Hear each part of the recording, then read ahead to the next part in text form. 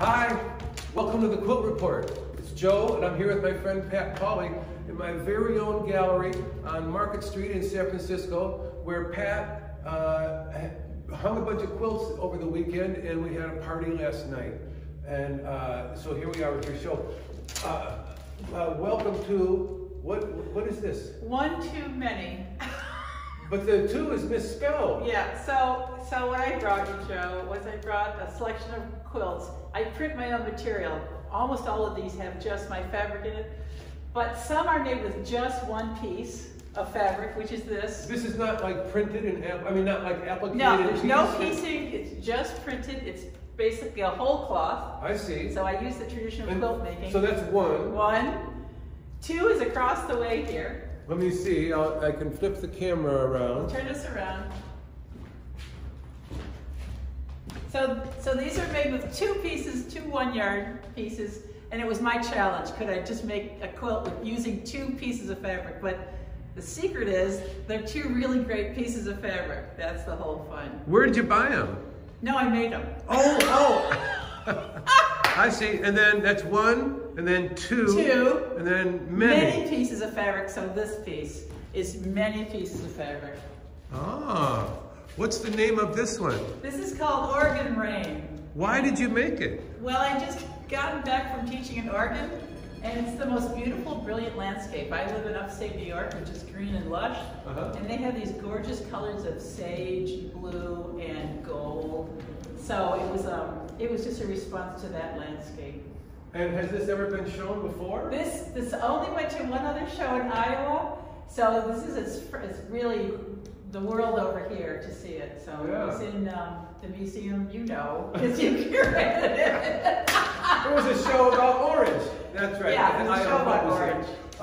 And this is Oregon Rain. Oregon Rain. I love this quilt. And it's pretty big, you guys. And what's this one over here? Oh, so this is Bondi Beach, again, my own fabric. And I had come back from teaching in Australia just before the fires and pandemic. And I was making something and it just turned out to look like a beach. It was kind of weird. I don't intend to make these things, but they show up. So this one became Bondi Beach. I don't know if you're getting the whole quilt in it. Did you see? I can't tell. I'm telling him what to do. Yeah, it's pretty much the whole quilt. Yeah, so anyway, it's Bondi Beach, and it's kind of fun. So when I'm making a quilt, if I don't know the theme when I start out, as I'm working along, I often will have a realization, oh, yes, that's what I'm doing. Right, it's weird. Yeah. I honestly don't start out with any preconceived notion at all, and all of a sudden I'm like, well, of course, I had just come from this iconic beach in Sydney, Australia. Of course it's a beach. It only looked like what? It's really, I don't know.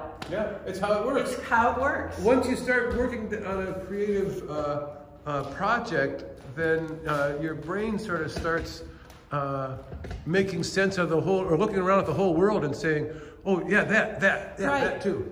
So this piece was only 4 yards. I don't know if I'm on your screen. And it just seemed to be, I think this was during the pandemic, so I entitled it, I forget, Unfolding Year, which means things just sort of continue to happen. And it actually goes from light to dark. I tell my students to pick a composition if you're in trouble. And this is an ombre with an H in front of it. Right. So it's kind of fun. This piece is one of my favorite pieces. This is Normandy. And it was in a Quilt National, I don't know, 4 years ago or so. And it was where I really discovered that you could use one piece of heavily printed fabric to do a lot of the work. So in some cases, it's really one whole piece of fabric that was printed. And I don't have to piece it. Yeah. So the work is all in the printing. Yeah. It's a lot easier. Yeah. Yeah, all the work is done for you. Yeah. Oh, there's a couple more little ones over here. Okay. So these are another just 1 yard pieces. So I'm just using a whole cloth here and a whole cloth here. So there's no piecing, it really is printing. So it's so these are whole cloth. These are whole cloth. So 1, 2, many. There you go. All right. So that's it. Well, if you're near San Francisco in the next month, this is March 14th, right. 2022. if you're here before April 5th, before tax day, give me a call, stop by, email me, right. Facebook Messenger, Instagram Messenger me or something, and make an appointment and come by the studio here on Market Street in San Francisco.